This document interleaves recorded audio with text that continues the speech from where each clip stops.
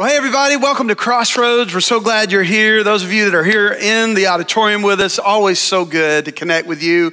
And thanks to all of you that are joining us online. We love worshiping with you, and it's just great to have you here today.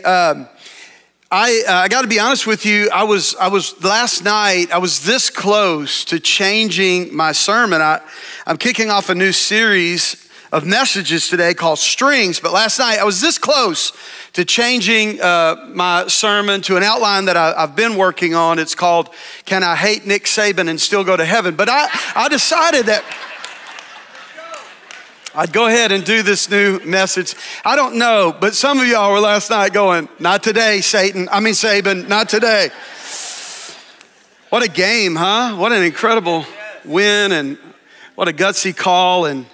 And Coach Kelly is now officially the head coach of LSU. You got to beat Alabama before you're officially the head coach of LSU. But man, I had a hard time getting to sleep last night. It was just heart pounding. You know, it's exciting. It's exciting.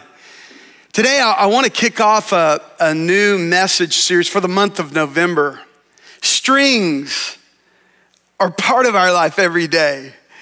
And there's so much a part of our life every day that they kind of make their way into conversations as like a means of comparison or as a means of metaphor.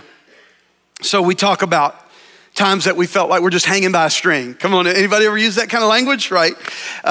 We tie strings around our finger to remember things. And then of course, we talk about loose ends. Those moments in our lives when things haven't really been kind of tied up and the ends are left loose. We talk about all those things. There's even in the scientific community now, there's a thing called string theory. I heard a comedian recently say he was watching a documentary on television about the scientific discovery of string theory. He said it started at 8 o'clock. And at 8:02, his brain exploded because it's just crazy. The whole string theory, scientific string theory is just crazy. They say string theory is all the stuff Einstein was unaware of. And this comedian said, okay, if Einstein didn't get it, me sitting here on the couch with a bag of potato chips, I'm probably not gonna get it either, right? It's fascinating. Today, I'm not going to talk to you about string theory. I'm going to talk to you about string theology.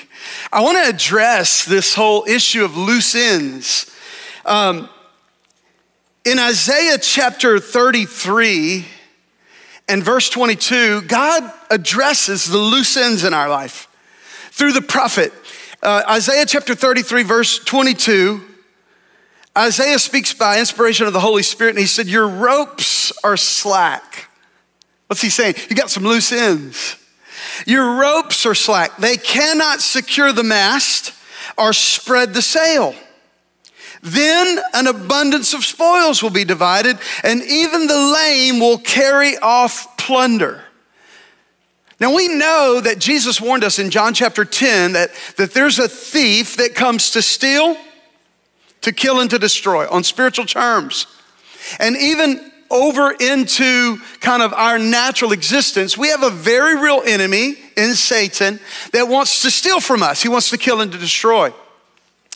And what God says to us through the prophet Isaiah here is that often he's successful in robbing us simply because of the loose ends, because we don't have things tied up like we should. Because of those loose ends, the enemy is able to make off with our abundance. He's able to make off with those things that he has every intention of robbing from me and robbing from you. The term loose ends would be defined like this.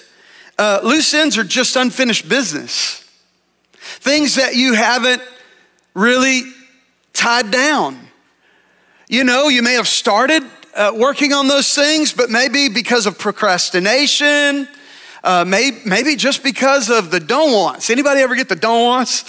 You've left some loose ends, but it puts you spiritually on really vulnerable ground. And God warns us about all of this unfinished business. Here's what I want to say to you today as we kick this series of messages off. I want to say that there are some real loose ends in Christendom today, in Christianity today. There's some real loose ends. And we could address any of them. We could address all of them. I want to address one in particular, but just so we're on the same page and you know the kind of loose ends that I'm referring to, I would say world evangelism is certainly one of those loose ends. It's one of those things that we have as believers, as followers of Jesus, we've been absolutely called to do. Go into all the world, preach the gospel. That's not Jeff's responsibility alone. That's every one of our responsibility. And yet so many of us as believers, as people who profess to be believers of Jesus, followers of Jesus, we never give any mind whatsoever to sharing our faith with someone. We never, ever, ever even think twice about sharing the gospel with our neighbors, our coworkers, people we interact with on a daily basis, and we've never shared the gospel, even though that's exactly why we're here. It's what God has given us as believers to do, and yet it's one of those loose ends, one of those things we leave undone. I'm waiting on you. This whole idea of taking care of the least of these is a real loose end in Christianity today. We leave that undone. We see people all around us that are in desperate need. They need comfort, they need encouragement, they need provision, they need help, and yet we leave that loose end in place, thinking, well, somebody will come along and take care of it. When all along, Jesus said, that's me and your responsibility. Every one of us, it's our responsibility. And we've got to address these loose ends in Christendom today. We've got to address these loose ends in our own Christianity today. Can I get an amen? We need to address those. There are some real loose ends in Christianity. You know, Paul in the book of Ephesians describes the whole armor of God. He tells us about a helmet of salvation God's given us to wear, a breastplate of righteousness, a shield of faith, the sword of the Spirit, which is the word of God. He talks about the belt of truth. And then he mentions these shoes. He said that our feet are to be shod with the preparation of the gospel of peace. And here's what I'm afraid of in Christianity today. I'm afraid that our feet may be shod with the preparation of the gospel of peace, but it seems like our shoes are untied. We've got some loose ends. I want to read from Matthew's gospel, Matthew chapter 21, and I want to start reading at verse 28. Matthew 21:28. Jesus says, what do you think about this? A man with 2 sons told the older boy, son, go out and work in the vineyard today. And the son answered, no, I won't go. But later he changed his mind and he went anyway. And then the father told the other son, you go. And he said, yes, sir, I will. But he didn't go. And then Jesus poses this question. Which of the 2 obeyed his father? Obviously, we know it's that older son that ultimately obeyed his father. But Jesus presents a consideration for every one of us here today that we would do well to take heed of. And that is, we are judged by completion, not intention. Wow. We're judged by completion, finishing the task. Getting that loose end tied down is what we're going to be judged by. Every one of us have, I'm sure, the best of intentions. We intend to get it done, and yet we never get around to it. And God wants us to know today, when we stand before him and we give an answer to him for our life, and how many know? Every one of us are going to. Stand before God and give an answer for our life. We're not going to be judged in that setting on our intention. We're going to be judged on the completion we've carried out of all those things that God has given us to do. Now, I want to take real quickly, and I want to just give you kind of a little sidebar observation.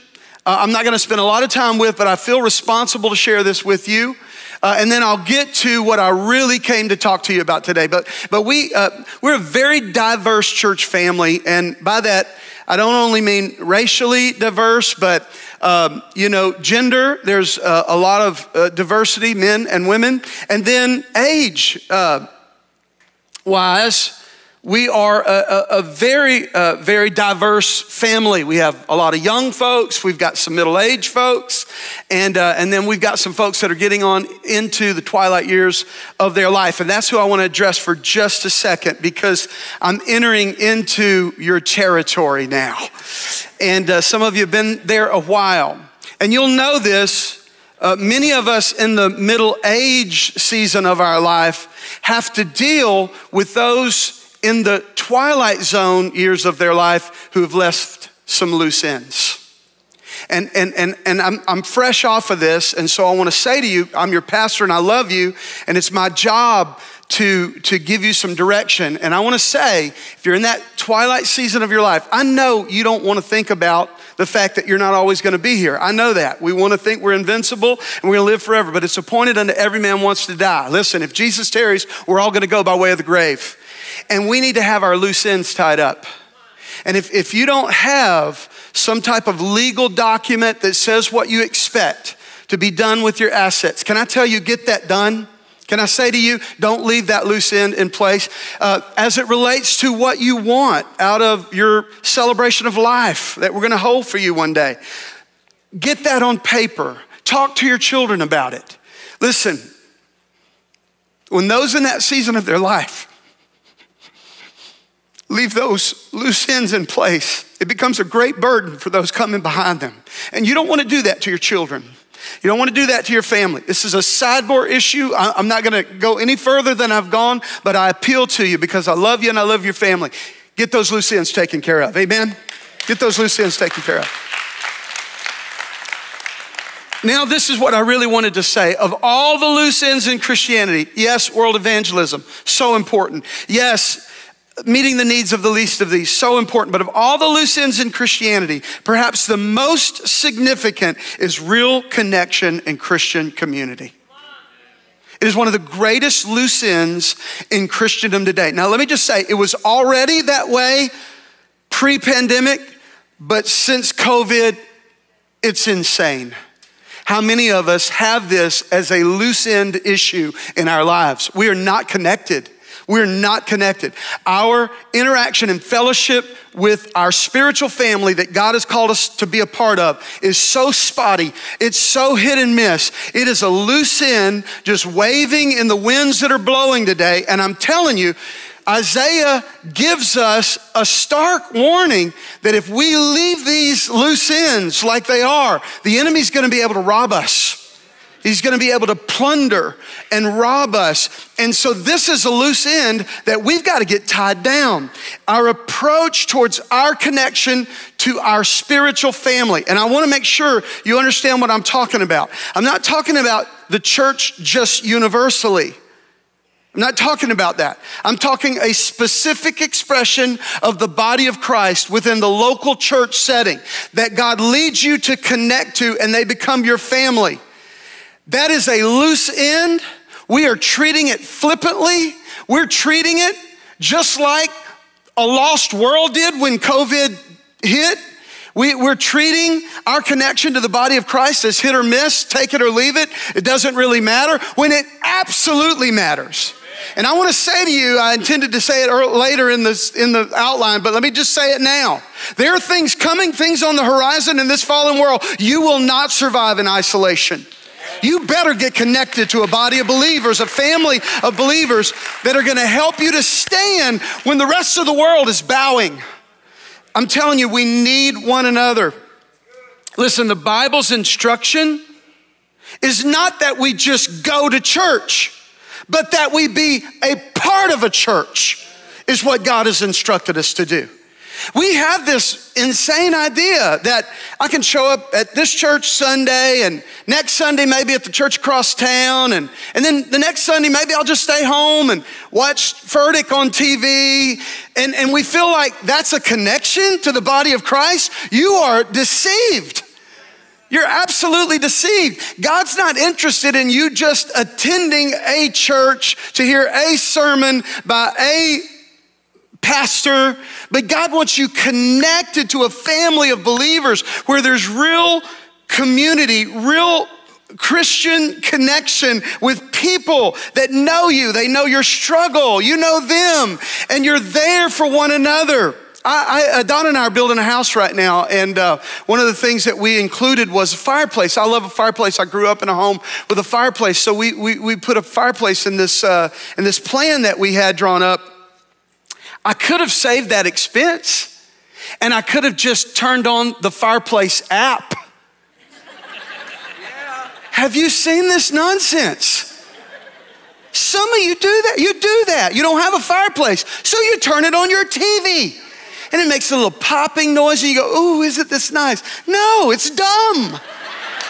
It's the dumbest thing I've ever heard of in my life. You can't go up there and warm your hands to that image on your screen. How many know there's a difference between what looks like a fireplace and what is a fireplace? And there's a difference between what looks like a connection to the body of Christ and what is a real, I'm feeling this today.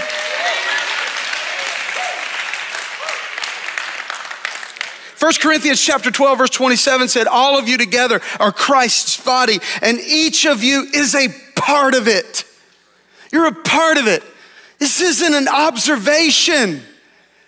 This is a participation situation we have here. You're part of it. So let's talk about how to tie up this loose end. How do we tie up the loose end of no real connection to Christian community? Number one, through consistent attendance. Where you show up, you're there. With a body of believers that you are developing relationship with, and you do that consistently. It's not hit and miss. Look at me. I know there are times when you're gonna take your family on vacation, and it's absolutely fitting for you to do that. I encourage you to do that.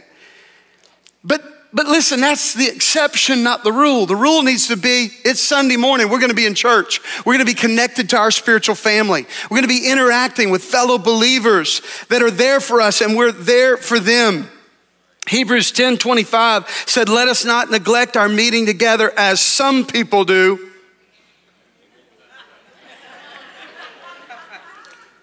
But encourage one another, especially now that the day of Christ's return is drawing near. When this was written, the book of Acts gives us insight to how often they were meeting together. Weekly, they were meeting together in the temple courts, and daily, they were meeting together in homes.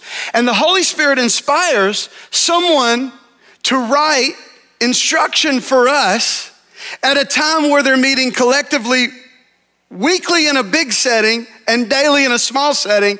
And he's inspired to say, now do this even more as we see the end approaching. Well, if you don't see the end approaching, you got your head in a hole in the ground. And you better wake up and understand, I'm gonna say one more time, there are things on the horizon, things that are coming soon, that you will not survive in isolation. And we need one another. We need to connect. You tie up that loose end through consistent attendance. Number two, through consistent support. Where you embrace fully the mission of that local expression of the body of Christ, and you give yourself to it. You give your resources to it. You support it. You're behind it. You're helping make it happen. That's how you're gonna tie up those loose ends. Let me say this, the principle of the tithe, and you understand what that is, the Bible tells us the first 10% of everything that comes in to us in the form of income belongs to God. And we're to bring it to his house to take care of his business. This is some of that unfinished business, those loose ends that we need to get responsible for. But here's what I want you to understand about the tithe. The principle of the tithe was put in place to ensure ministry is in place, and so are we. The tithe makes sure that ministry is in place, and so are we. Maybe you're saying, Jeff, how does my tithing ensure that I'm in place? I'm glad you asked that question. I was hoping someone would. Here's why. Because Matthew 6:21, Jesus said this, where your treasure is, there will your heart be also. When you've invested in the mission of the local church, When you've got investment there, your heart's gonna be there. Good times and bad times. You're gonna be there, you're gonna cheer everyone on in the moments of triumph. You're gonna hold each other tight in the moments of struggle because your heart is there through your investment. So if you're gonna tie up these loose ends, this loose end of no real Christian connection within community, you've got to attend consistently, you've got to support consistently, and thirdly, you've got to serve consistently. Because the way we support our church isn't just with our dollars. That's a good starting point, but that's not where it ends. We lend our abilities, our skill sets, our passions. We lend all of that to the cause of the local church. We lend that to the mission of the family, the spiritual family God has connected us with. Ephesians chapter 4, verse 12 through verse 16 are the words of St. Paul as he's inspired by the Holy Spirit to write their responsibility, speaking of pastors and teachers and the like. Their responsibility is to equip God's people to do God's work and to build up the church, the body of Christ. So do you see here, my responsibility is to equip you to do God's work and to build up the church. That's what the Word of God is declaring. This will continue until we all come to such unity in our faith and knowledge of the Son of God that we'll be mature in the Lord, measuring up to the full and complete standard of Christ. Then we will no longer be immature like children. We won't be tossed and blown about by every wind of new teaching. We will not be influenced when people try to trick us with lies so clever they sound like the truth. Instead, we will speak the truth in love, growing in every way, more and more like Christ, who's the head of his body, the church. He makes the whole body fit together perfectly as each part does its own special work. As each part, that's you, does its own special work, He makes the whole body fit together perfectly so that the whole body is healthy and growing and full of love. You hear what the Bible's saying? The church is not gonna be healthy, it's not gonna be growing, it's not gonna be full of love until we're all contributing, until we're all connected to a local spiritual family. Listen, when Toby Mac comes to the Cajun Dome and every expression of the body of Christ in Acadiana all comes together there for a concert setting, it's beautiful, it's wonderful. I love those moments. But then daily, there is a select spiritual family God's made you a part of. Connection is. That's where you're gonna grow. That's where you're gonna grow by contributing, by serving. It's going to help you to tie up that loose end. And let me make this observation. Serving ensures that the church's mission is fulfilled, and so are we. Not only is the church's mission fulfilled, you'll get fulfilled as you begin to serve in the spiritual family God's made you a part of. And I'll say this, there is a level of fulfillment you'll never know any other way. You can have the greatest success in business, and I hope you do. I pray daily that you do. But it won't bring you the fulfillment you're going to know when you get connected, when you tie up that loose end and you begin to serve with your unique skill sets, passions, gifts. You begin to serve the mission of the local church. There's such great fulfillment that comes from that. Ephesians chapter 2, verse 10 said, we're God's handiwork created in Christ Jesus to do good works, which God prepared in advance for us to do. Can I stop and ask you to consider with me? I wonder what works that God actually had in mind for you to do before you were ever created that is right now just a loose end blowing in the wind, leaving you unfulfilled. Number 4. How do we tie up this loose end of connected Christian community? Through submission. That's right, I said it. It's like a cuss word today. In a fallen world, you present the idea of submission and people are like, but I'm telling you, the Bible is filled with admonition for us to submit to one another. And submission is going to help you tie up these loose ends. Hebrews chapter 13, verse 17 says, obey your leaders and submit to them, for they keep watch over your souls and will give an account for their work. Let them do this with joy, not with complaint, for this would be of no advantage to you. There is a great advantage in submission to spiritual leadership. I have known that advantage well. I've known it all my life. One of the leaders in my life that you're aware of is our apostolic leader here as a church, Pastor Denny Duran. I cannot tell you how many times that loving spiritual father has taken me behind the woodshed and wore me out on spiritual terms as he saw things in my life that weren't right, as he saw things in my life that needed to be addressed. He was faithful and loving enough to wound me and get me started down the right path again and again and again. And we all need those leaders in our life. It's a great advantage to us to be submitted to spiritual leadership. It's a loose end you need to tie up. What is that advantage? Accountability? You're answering to someone? Encouragement? We all need it. Correction? Counsel? Guidance. I could go on and on and on. This is a loose end. You better get tied up. And lastly, number 5, if we're going to tie down this loose end of consistent, connected Christian community, we're going to do it through discipleship. Where you have someone in your life discipling you, and then you have people in your life that you're discipling. That's the will of God for every believer. And if that's not a true picture of what's happening in your life right now, look at me. You got to tie up that loose end.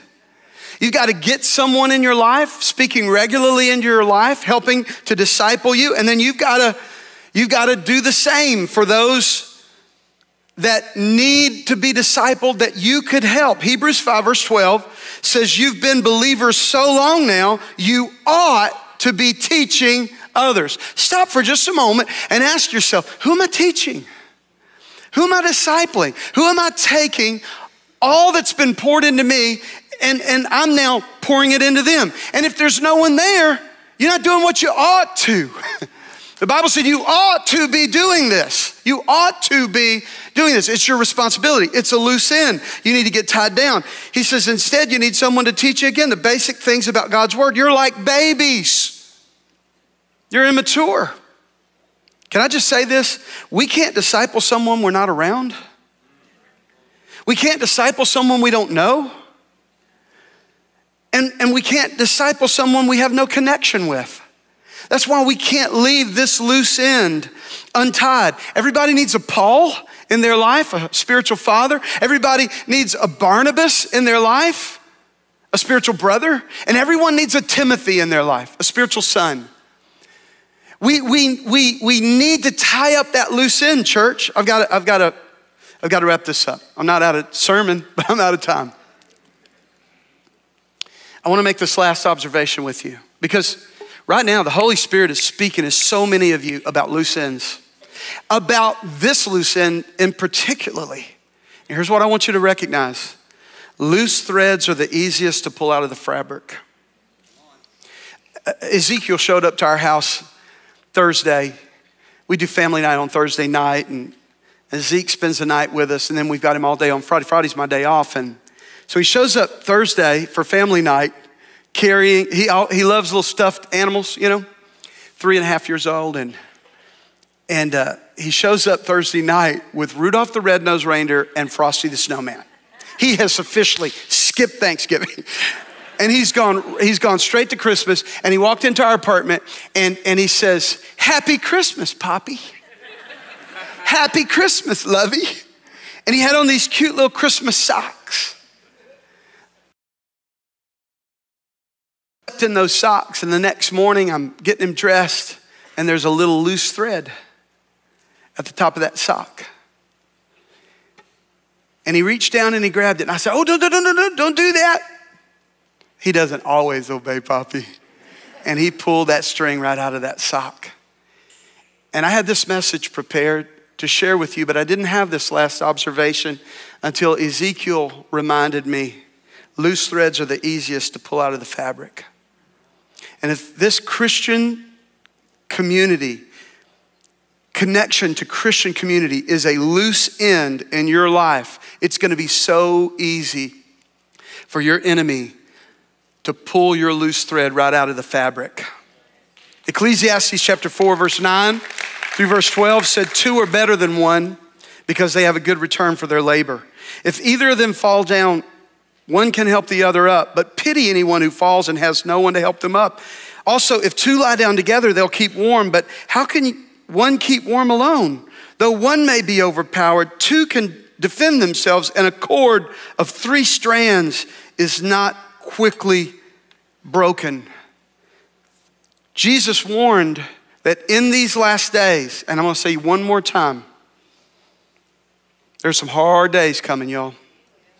And Jesus said that in these last days, many would lose out with God. He said it this way. He said in Matthew 24, verse 12, sin will be rampant everywhere. Do you see it? Sin will be rampant everywhere, and the love of many will grow cold. And I see it happening. I see it happening. I see so many people that have lost their first love. They've lost their commitment to Jesus. They've lost their commitment to the spiritual family that he's called them to. And it's a loose end that we've got to get tied down. Thank you so much for joining us today. I want to take just a moment and give you an invitation to accept Jesus Christ into your heart as your personal Lord and Savior. If you've never done that and you have no assurance in your heart that you're right with God, ready to meet God in eternity, I want you to consider a couple of things. The Bible tells us that all of us have sinned. All of us have come short of the glory of God. You know, it's the one thing we all have in common. We're all sinners. We all need a Savior. The scripture says that the price of our sin is separation from God. Now, God doesn't want us separated from Him. He wants to connect with us. It meant so much to Him that He sent His own Son, Jesus, to come to this earth and to die on the cross for our sins. He rose again. And now the Bible says if we place our faith in Christ, we can be forgiven. We can be made right with God. And we can have a brand new life here and now and an eternal life when this life is over. Again, if you have no assurance of that, you can. You simply need to place your faith in Jesus Christ. The scripture says in Romans chapter 10 and verse 13, whoever calls on the name of the Lord will be saved. So God loves you and He's ready to save you. He's just waiting on you to call on Him. Why don't we do that right now? Let's call on God together by praying a very simple prayer. Repeat the words of this prayer after me. Let those words come right from your heart. Let's pray. Dear God, I come to you right now in the name of Jesus. I know that I'm a sinner. I know my sin separates me from you, and I don't want that. I believe in Jesus Christ. I believe He died for me and rose again. And through faith in Jesus, I believe my life can change. So I ask you, Jesus, come into my heart, forgive all my sin, and change my life. Be Lord of my life. From this day forward, I don't live for me anymore or the world anymore. God, I want to live for you. Help me to do that. And God, I thank you right now, even as I pray, according to your promise, my sins are forgiven. I'm now right with God. I am saved. Thank you, God, for saving me. In Jesus' name I pray. Amen and amen. If you just prayed that prayer with us, we want to know about it. We want to celebrate with you. All you'll need to do is just text the word SAVED, S-A-V-E-D, to the number that's on your screen, or just go to the description below and you'll see a link that you can click there, and someone will connect with you and give you some next steps in your brand new faith in Jesus Christ. We're so excited that you've accepted Christ as your Savior and your Lord today. Congratulations, and God bless you.